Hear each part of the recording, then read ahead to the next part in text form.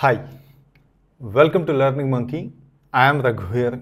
In this class, we'll discuss about modification detection code and message authentication code. In our last classes, we clearly discussed about what is meant by message and message digest. There is nothing new concept which we are going to discuss here. In order to understand the terminology, this class it is very simple class to understand.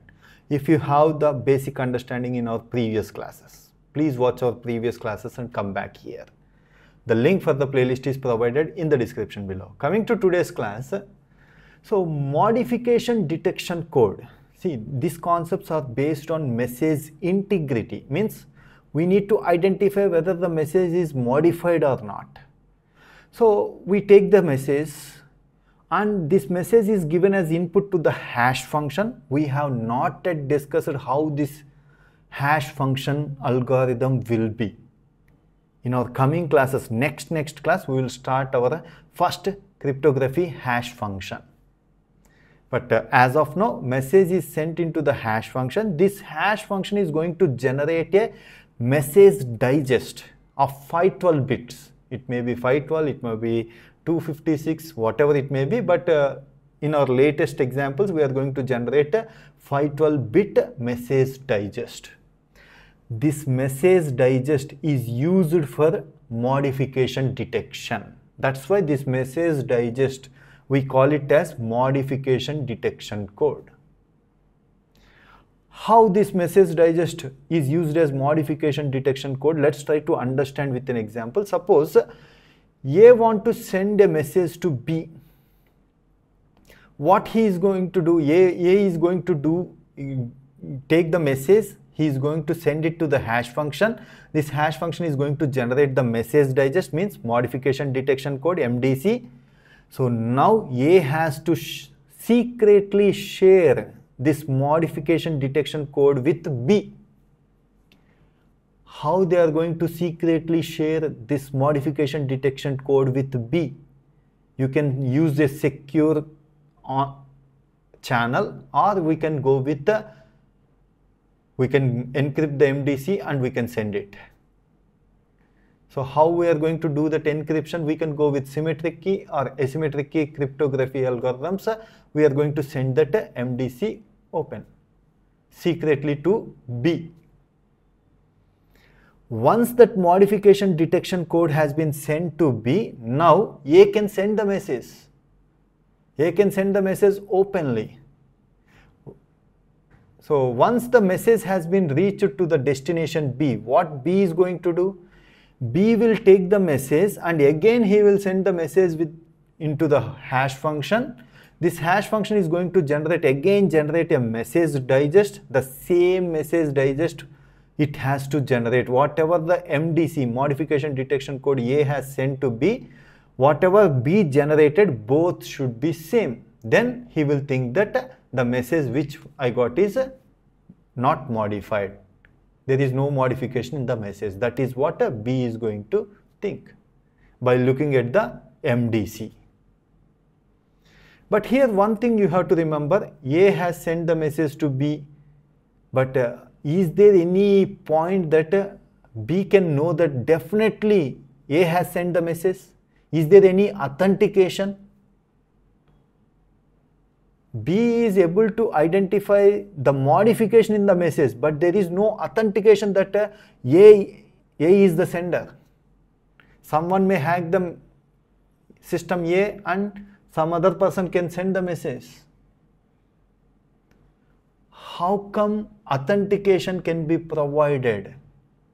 So with a small change in this concept, we can provide authentication also. How we are going to provide that authentication, we are going to understand here. That we call it as message authentication code. Means it is going to provide both the modification detection plus authentication. So what they are going to do here is, if A and B want to share a message, first A and B will secretly share a key, like we have done in our previous classes in our symmetric key cryptography systems. First they have to share the key. Once they share the key, now the work is same. So if A want to send the message, A will generate key plus message. He is going to take key plus message, means key concatenated with message. This entire thing is going to be sent into the hash function. With this input, the hash function is going to generate message authentication code. So here it is going to generate message digest. This message digest, we call it as message authentication code. Once A generated this message authentication code should be secretly shared between A and B. Means A is going to send this message authentication code to B. After that, it is going to send the message. Once the message reaches to the destination B, what B is going to do, because he already knows the secret key, he will add the key with the message, and again he will send the key plus message with the hash function. Hash function is going to generate the message digest, which we call it as message authentication code. Whatever B generated and whatever message authentication code that he got from A, if both are equal, then definitely this message has sent from A, because both are using the same key.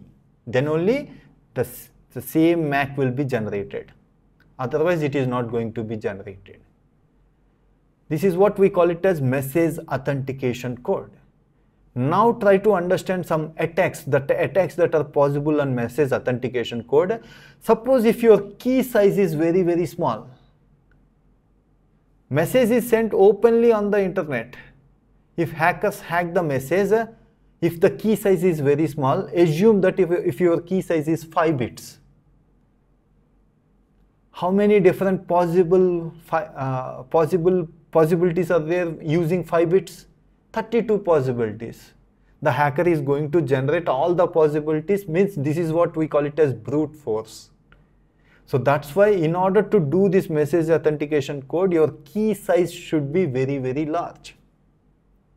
You have to maintain that large key size.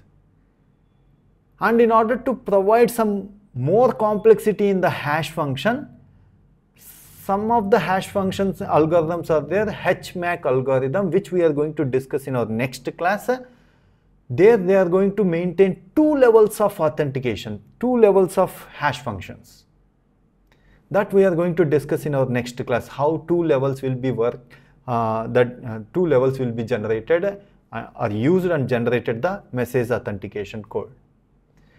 And what actually the hash functions will be and how the hash functions will be, how much complex that are, all these things will be discussed in our next class. After completion of HMAC, we will start our first cryptography hash function. Hope you understand this class. If you have any questions regarding the concept, please post your questions in the comment section below. Thanks for watching. If you haven't subscribed to our channel, please subscribe to our channel.